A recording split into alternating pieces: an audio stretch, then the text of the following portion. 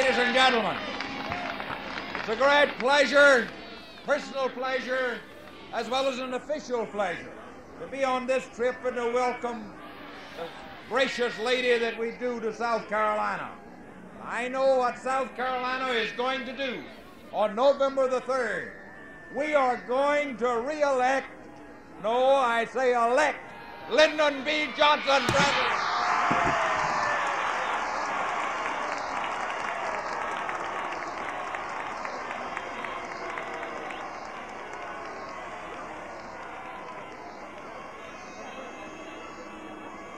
Ladies and gentlemen, at this time I would like the Honorable J. Robert Mark, the Honorable Robert W. Hemphill, the Honorable Sarah B. Simons, United States District Judges of the state of South Carolina, please rise and be recognized.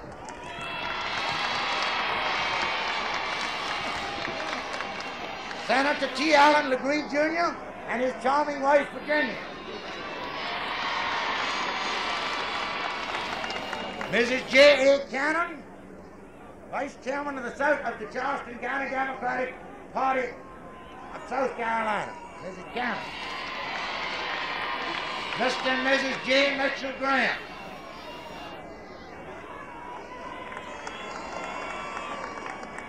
Mrs. Walton J. McLeod, the wife of the elector from this congressional district.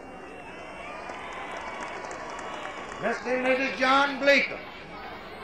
Mr. Bleeker is president of the Young Democrats of this county. Mrs. Richard Bravo. Mr. and Mrs. Frank Bailey.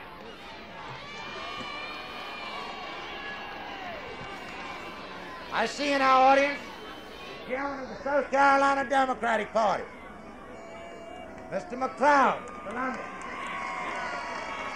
Mr. Cummingball Gibbs, Jr., co-chairman of the Johnson for President movement in this county.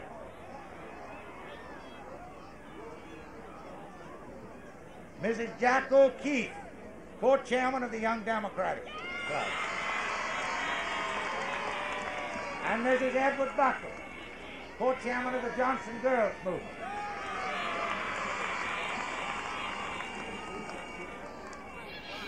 Mr. Bernard R. Maybank, Jr., chairman of the Democratic Party of Charleston County.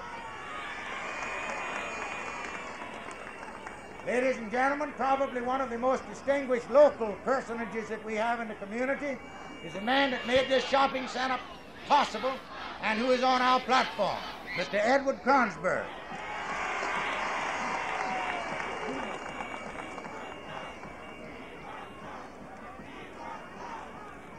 At this time, ladies and gentlemen, I would like to turn the meeting over to one of the outstanding members of Congress of the United States of America, Mr. Hale Boggs of the state of Louisiana, the Democratic whip in the Congress of the United States, and one of the real forces in this country, Mr. Hale Boggs of Louisiana.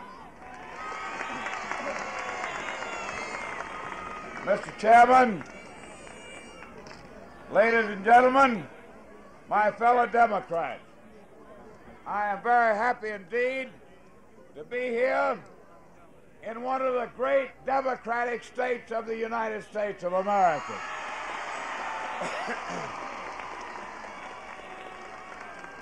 And I am especially happy.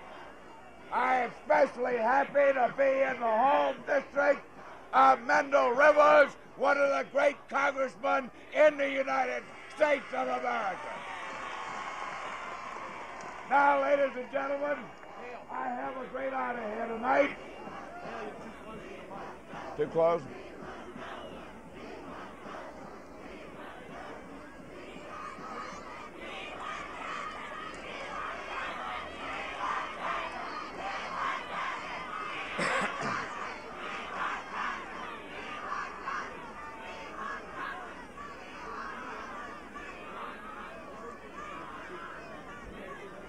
Well, now, my folks, which one of these mics is live? This one? Those two are live. The other two gray ones are live. The two gray ones are your PA,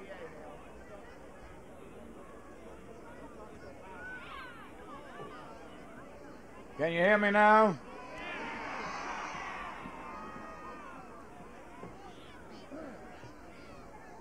I notice that there's some young people here who have no sense of American democracy.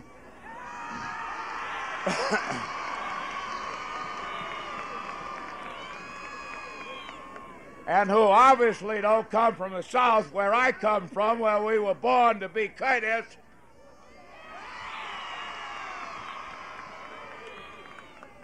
Who seem to occupy that time with a chant more reminiscent of Hitler than anything in America.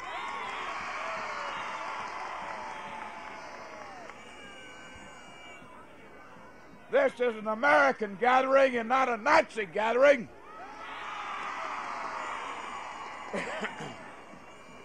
And I'm very happy indeed, my friends, that on this platform are some of the great Americans of all times from the South.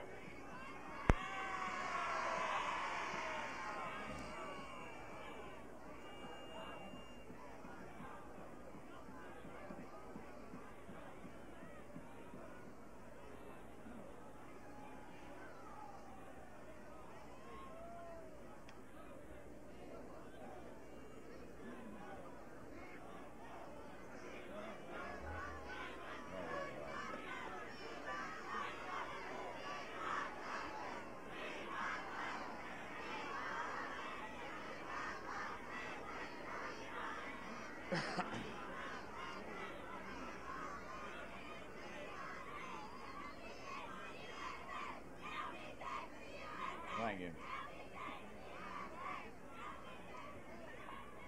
Ladies and gentlemen, you know, one of the great states in the Union, one of the original 13 states, one of the states that signed the Declaration of Independence, one of the states that insisted on the Bill of Rights was the great state of South Carolina.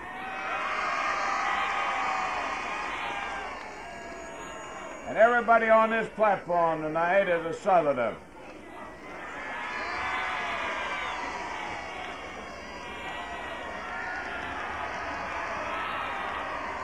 And the President of the United States today, on November 3rd, is a Southerner. And I'm only sorry that we have some young people who don't understand America and the American democratic processes. Having said that, let me move on to more important subjects. Now let me introduce to you one of the great congressmen from the state of South Carolina, my colleague, Brian Dawn. Where are you, Brian? Come up here and say a few words.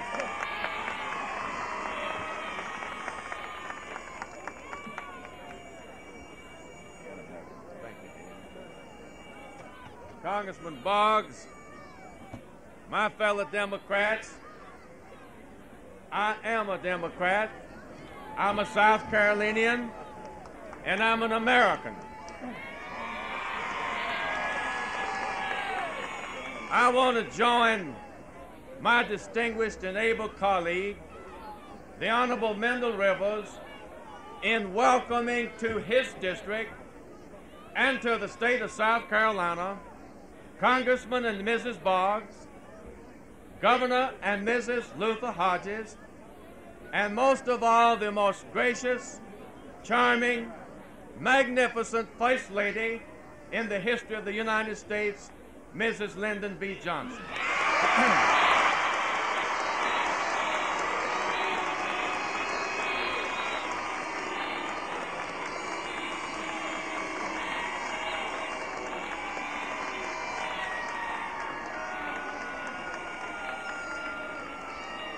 Also, I want to welcome to South Carolina and join my great friend, Mendel Rivers, in welcoming to the greatest, most historic city of our state, her two charming daughters, Linda Bird and Lucy.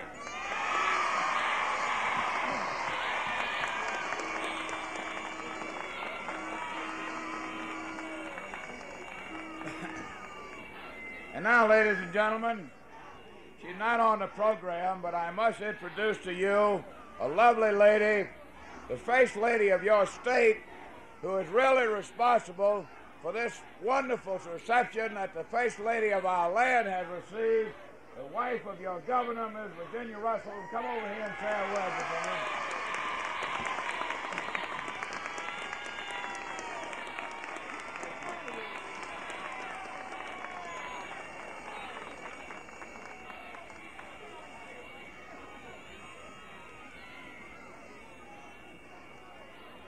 I love Charleston. I love the people of Charleston, and it's always a great joy to come back to Charleston. And it's a particular joy to come back and to be with the First Lady, the beautiful, the kind, the gracious, the lovely First Lady of the world, Ms. Lyndon Johnson.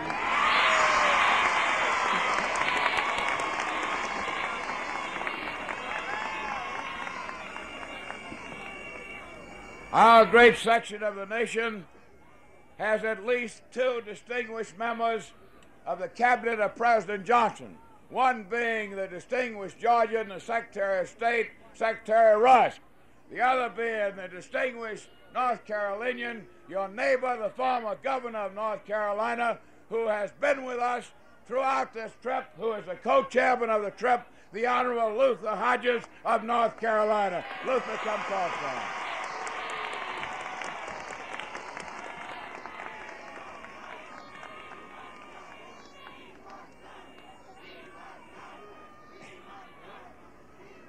Mr. Chairman,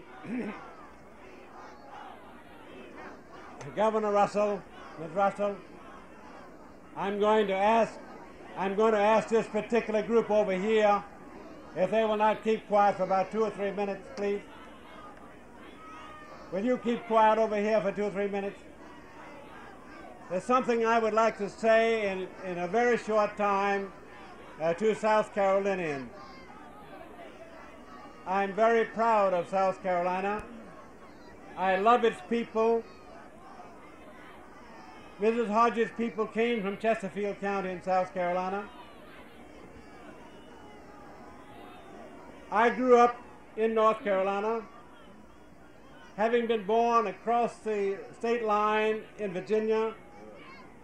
My father was a tenant tobacco farmer.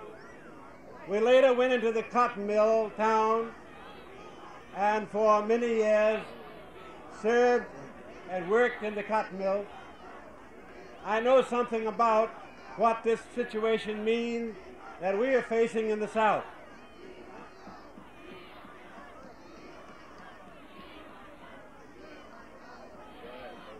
Let me say this to you wonderful South Carolina people.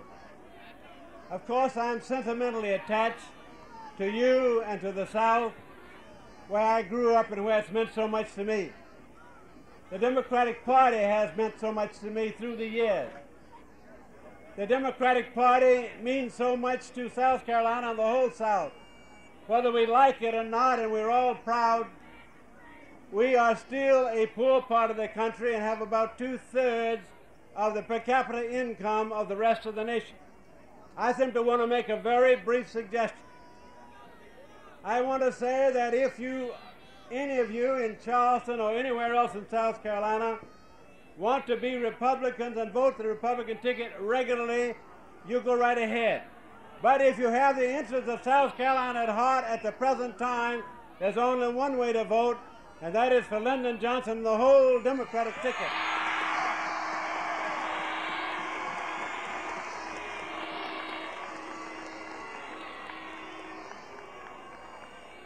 I want to just say this. You have here your wonderful Charleston Navy Yard. You have at Fort Jackson and the other places many installations. You have 23,000 federal civilian employees in South Carolina and 63,000 military. You pay into the federal government of this country per year $461 million, and South Carolina gets back $1,023 million. If you want to be foolish, go ahead and be foolish. But I ask you not to, sentimentally and practically, stay with the Democratic Party. Mendel Rivers, who's going to be your distinguished chairman next year in Congress, one of the most powerful ones, and stay with the Democratic Party, which is a party of our fathers and a party of our future. Thank you very much.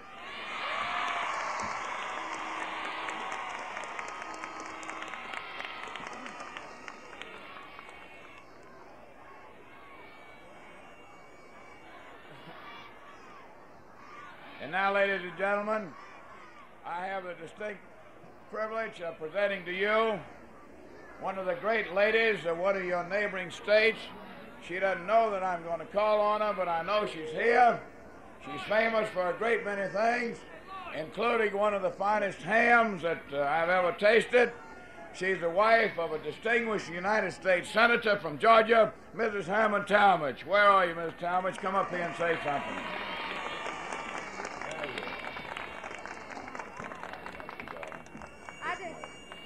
I just want to tell you, South Carolinians, how wonderful it is to be here with you tonight to join in welcoming the most gracious and capable First Lady this nation has ever seen. She's been my friend for a number of years and it's been wonderful to me, and I know you're going to be wonderful to her tonight. Thank you very much for letting me come.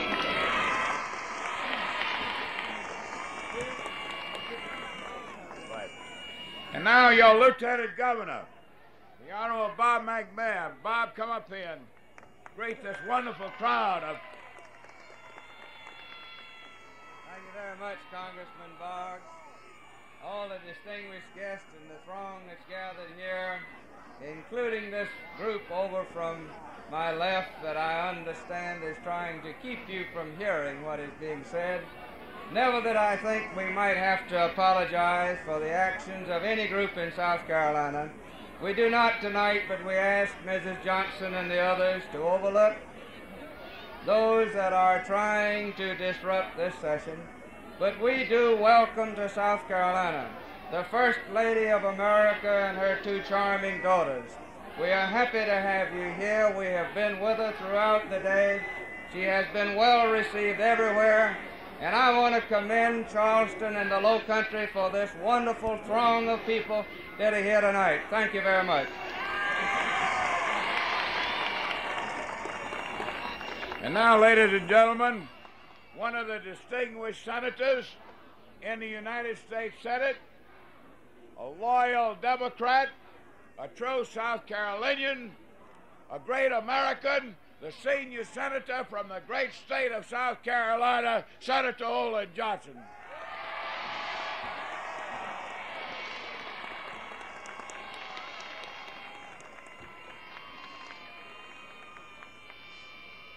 Congressman Boggs, Mendel Rivers, and other distinguished guests, and Democrats.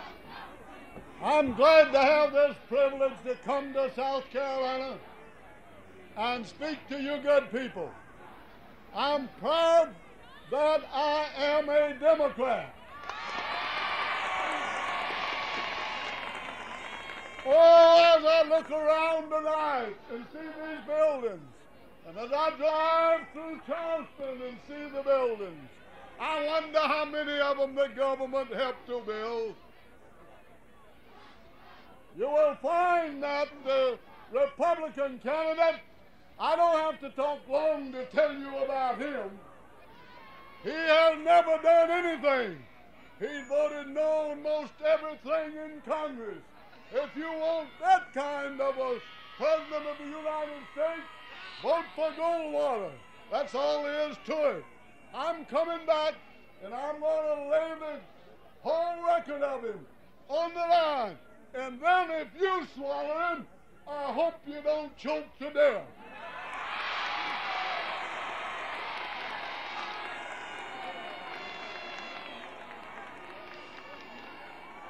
I want to tell you good people also that I don't want to see the farmers of South Carolina have to sell their cotton for 23.5 cents a pound.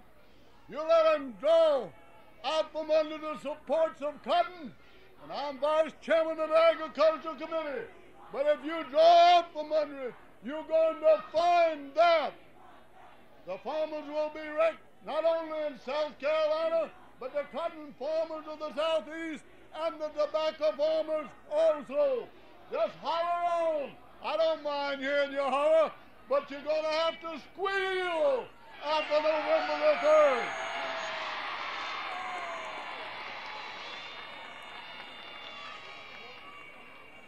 Now then, friends, my good wife and I have been on the train all day with this Democratic crowd. And at every station we stopped at, we had wonderful crowds, and all of them hollering for Lyndon B. Johnson and nobody else.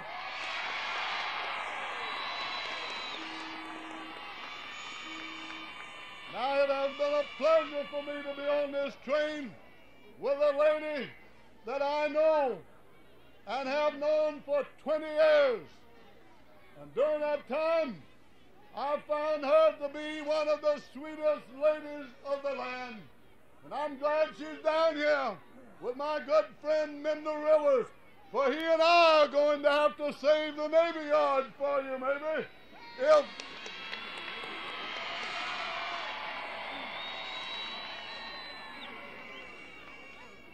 And I want to tell this good lady, that's the First Lady of the United States, Mrs.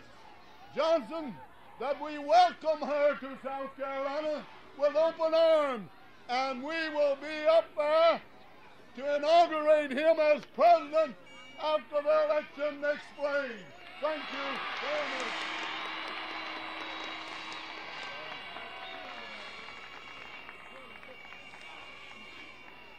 Now, ladies and gentlemen, I want to introduce a lovely lady to you. This is really Johnson night in more ways than one. A little while ago, we just had 4 Johnsons. We had Mrs. Olin Johnson and Senator Olin Johnson and Mrs. Lady Bird Johnson and Linda Bird Johnson, but now we got Lucy Bird Johnson, too.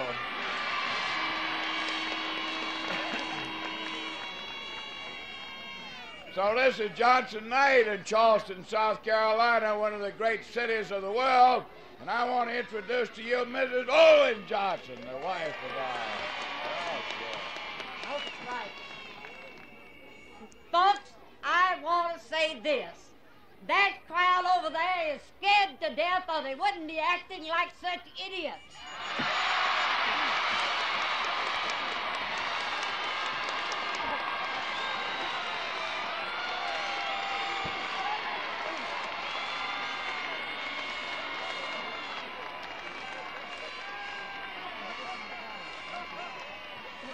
And now, ladies and gentlemen, your state chairman, Yancey McLeod. Yancey, where are you? Come over here.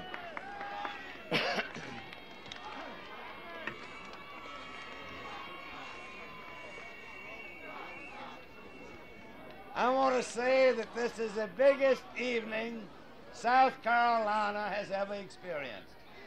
It's the first time a charming, lovely First Lady of the United States has visited us in our state on an occasion of this type. I hope that she will come back every year, not for the next 4 years, but the next 8 years.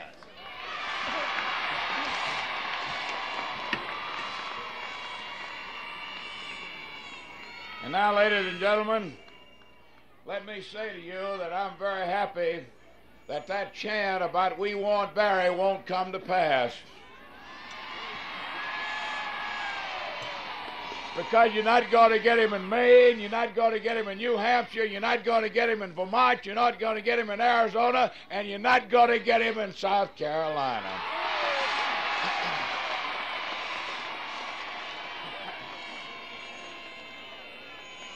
And one of the reasons you're not going to get him is because of Mendel Rivers.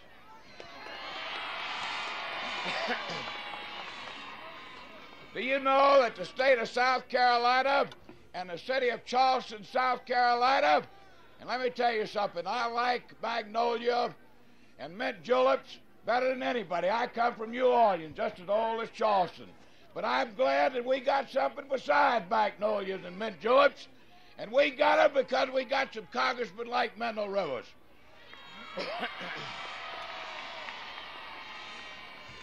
Why, you got a payroll here in the Navy and in the Merchant Marine and in federal installations of almost $200 million a year. Now, you want to go out to Phoenix, Arizona next January and ask ex-Senator Goldwater to keep it for you, or you want to have Mendel Rivers keep it for you.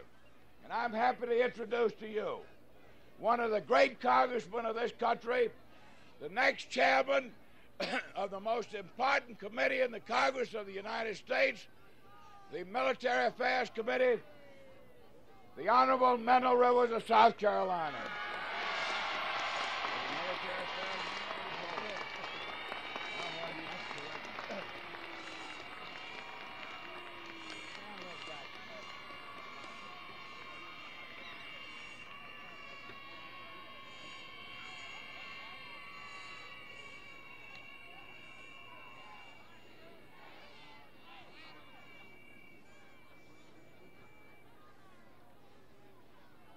I am glad that tonight, can you hear me? Can you hear me now? Well, listen, I'm going to tell you something that you can't read in the newspapers.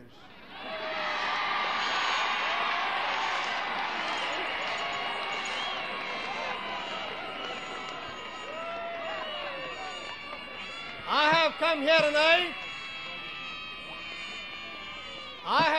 tonight to tell you why I don't plan to leave the Democratic Party.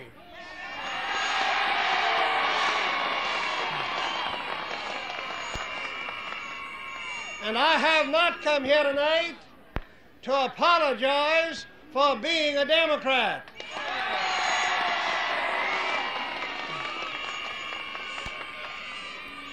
I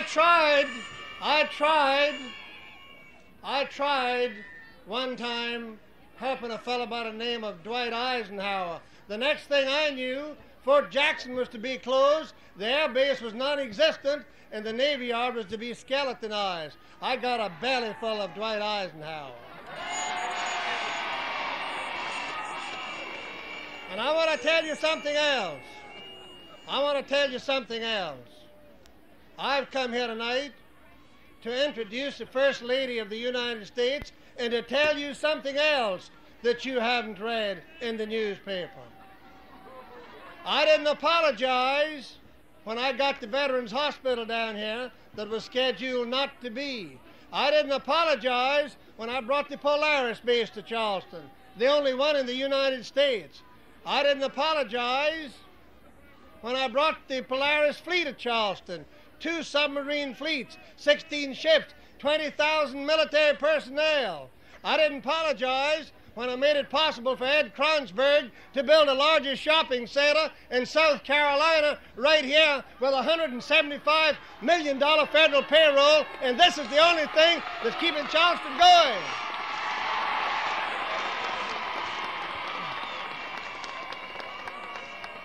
Now, when I went to Congress 24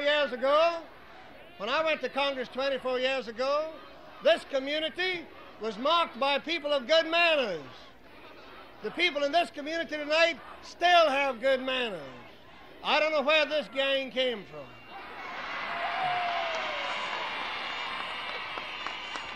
They don't represent the high class, self-respecting people whom I know who claim to be for Barry Goldwater. I don't know who these people are.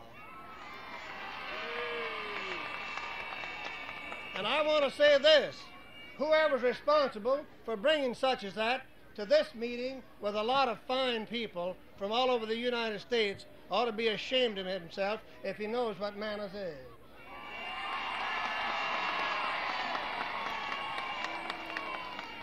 "24 years ago, when I darkened the halls of the Congress of the United States, I met Hale Boggs from Louisiana. Already in the Congress of the United States was Lyndon Baines Johnson. Lyndon Johnson and Mendel Rivers were assigned to the Naval Affairs Committee. Lyndon Johnson helped me get every single project in this Navy Yard. The other day, when the Navy Yard was going to lose the Albemarle, I went to the only man I know to help me, Carl Vinson of Georgia, who has been in the Congress 50 years. I'm talking to you Navy Yard people now. I'm talking to you Navy Yard people now. I said, I want the Albemarle for Charleston.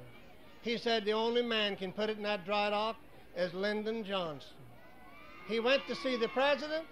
The Albemarle's in the dry dock now, $15 million, and 250 employees of the Navy Yard who were headed out of the gate have their jobs back, and they can look forward to a happy new year.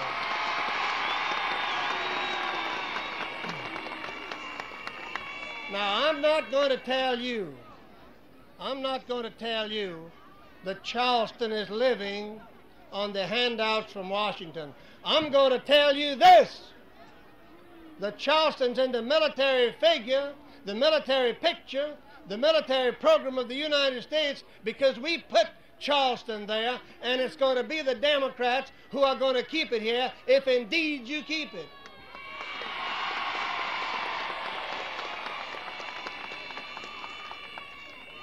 You wouldn't have this shopping center here if we should reduce or close this Navy Yard. You wouldn't have this shopping center here if this air base were to be minimized or skeletonized.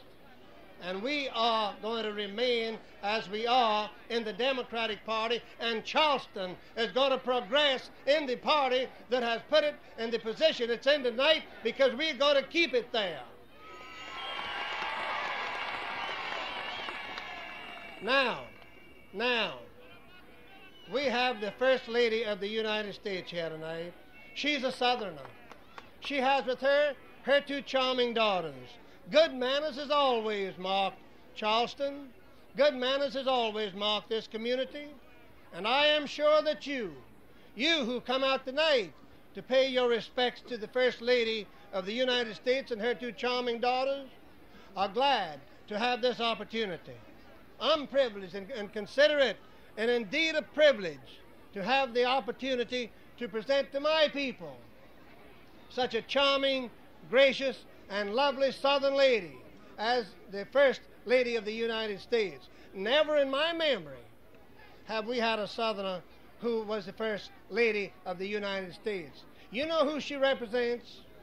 The only bastion of freedom in the world. The only bastion capable of preserving for humanity the freedom you know. The only nation on earth to whom the free world looks for freedom, if there is to be freedom. And tonight we have in our community the First Lady of the United States, the First Lady of the world, Mrs. Lyndon B. Johnson, whom I give to you, my people, with a great deal of pleasure, with a singular privilege, and with a warmth I'm sure you will reflect to her and her party as long as she remains in our community. And I ask you to give her the best hand you've ever given anybody in the history of this community, because she loves you as only a Southerner can love a group of Southerners. Mrs. Lyndon B. Johnson. Is this about right? Yeah. That's right. Just don't touch it.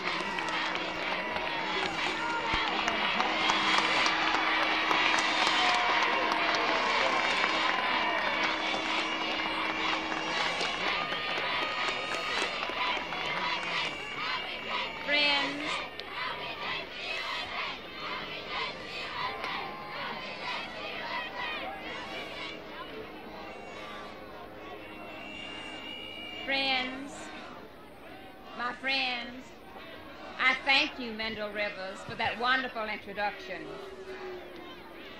After 2 days on a train, it's nice to be standing on solid ground. And this is very solid ground, for this historic city has been a center of commerce for more than 200 years. But how it has changed and grown since I first saw its beautiful azalea gardens in 1938. I bring you greetings from my husband, the President.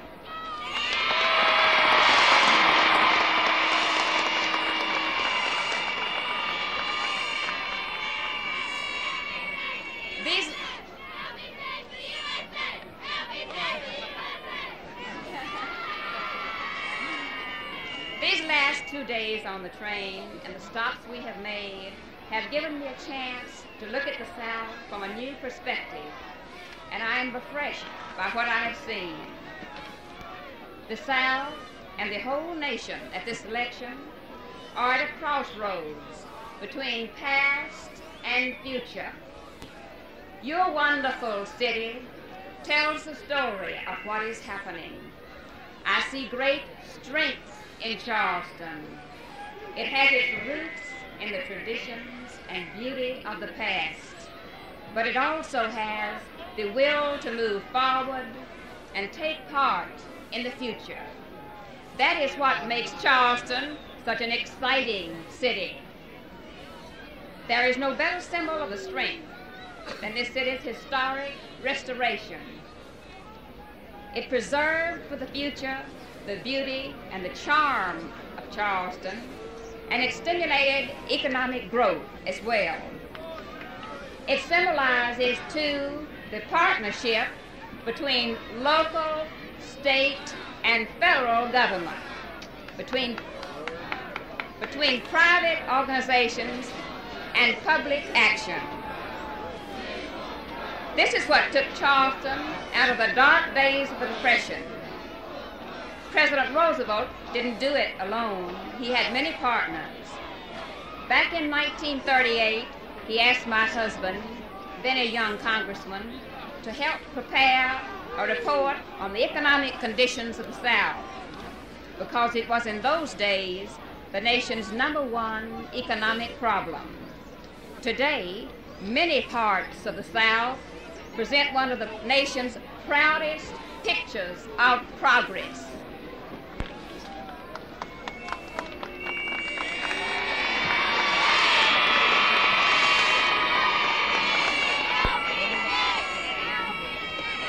President Roosevelt had a trusted friend and partner in Bernard Maybank, who served this city well as mayor and served South Carolina well as governor and senator.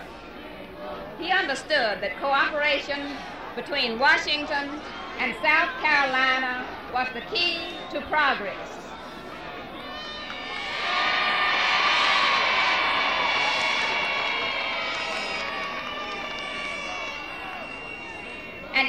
And it is so with your leaders today. Our good friend, Olin Johnson, has never wavered in forging that partnership since he arrived in the Senate 4 years before my husband did.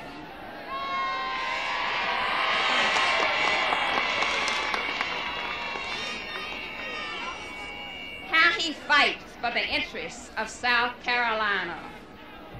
I am proud, too, to be on this platform with Governor Russell and his wife, my good friend, Virginia. You know,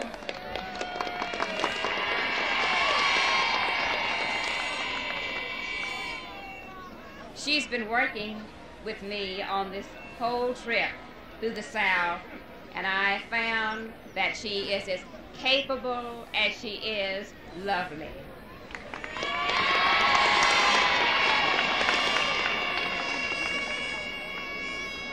And you know that a Democratic victory will mean that your own Mendel Rivers will become chairman of the Armed Services Committee of the House.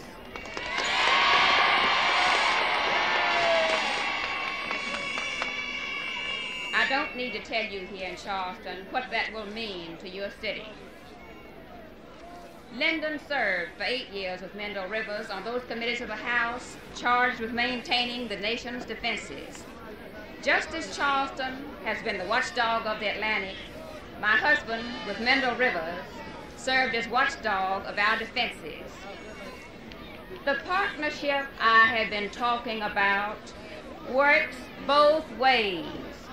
It means economic vitality for this area, and it means strength for our nation.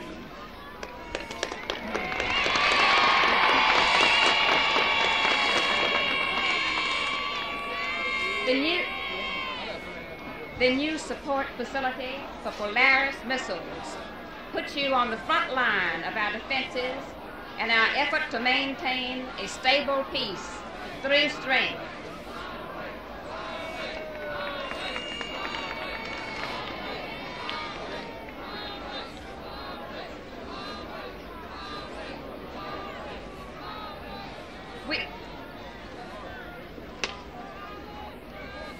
We share your pride in being the home port of the USS Bainbridge, one of the Navy's 3 nuclear surface ships, and in the men who were part of its historic voyage around the world.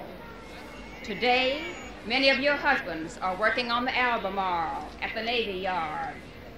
So this partnership means jobs and a better community to live in. It spells prosperity for Charleston, and at the same time, greater economic and defense strength for the whole country. This partnership takes federal resources, and it takes men in Washington who care about the people of the South, their problems and their hopes. And it takes citizens here at home with a vision of the future.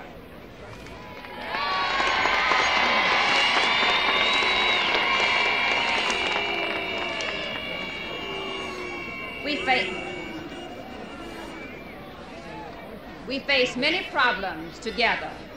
Peace is one, and economic prosperity is another. We have reached good and workable solutions in the past through this partnership. 10 months ago, on a most awful day, Lyndon Johnson became your president. Behind him lay the experience of 12 years in the House of Representatives, 12 in the Senate, and 3 years in the Vice Presidency. Into these last 10 months, he has poured all the energy, intellect, and heart he has to try to keep our country prosperous, to preserve peace, and to plan for a greater America.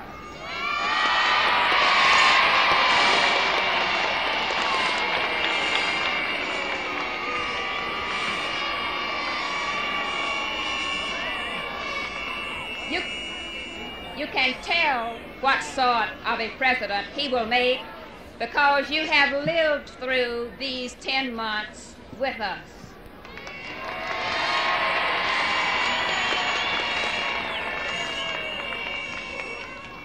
A Democratic victory means we will face new challenges together with imagination and zeal. We draw on the past for strength, but we do not plan to turn back.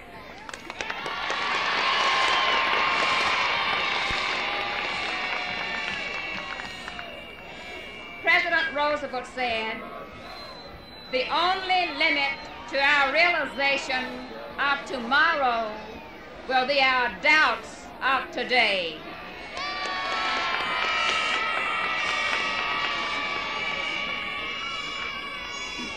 Let us move forward with a strong and active faith. I thank you.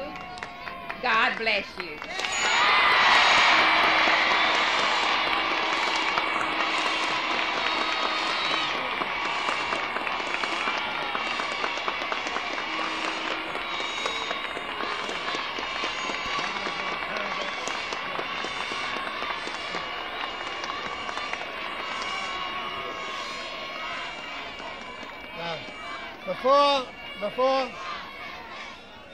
Before we close, I want you to see these 2 lovely young daughters of Mrs. Johnson.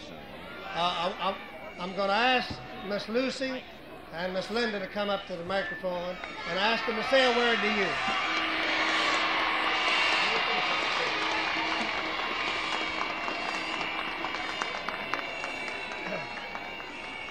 Lucy and I are both so glad to be here. The first time we've had all 3 of the Johnson girls together, and we're glad we could share this time with all you in South Carolina. This is my sister Lucy. I want her to say a word.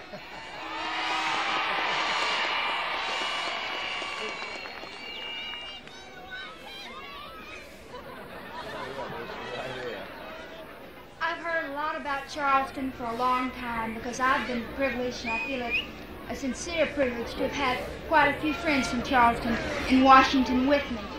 I've heard that you great city where the Cooper and the Ashley formed together to make the Atlantic Ocean. And I've heard an awful lot of other great things. And I just want you to know that I'm thrilled that I finally had the chance to come and see the people that make Charleston the great city they do. Thank you.